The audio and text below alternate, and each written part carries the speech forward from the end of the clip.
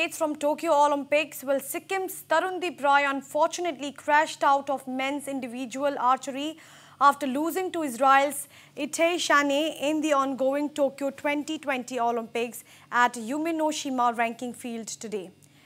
Itay Shanny defeated Tarundeep Rai 6-4 in the elimination round of 16. Well, Rai started with a poor 7-8-9 as the Israeli gathered the 2 points in the first set. Tarundeep came up with 10-8-9 in the next against Shanny's 8-9-9. Set 3 saw both archers getting on top of each other as they shared points going into fourth. The Indian veteran's 9-10-9 in the next set gave him the crucial lead going into the decider. In the fifth set, Rai didn't manage to make best use of his momentum as the Israeli, who had his back on the wall, prevailed and took the match into shoot-off. Rai started with a 9-in shoot-off, but Shanny, the first ever Israeli archer at the Olympics, won the match with a clutch 10.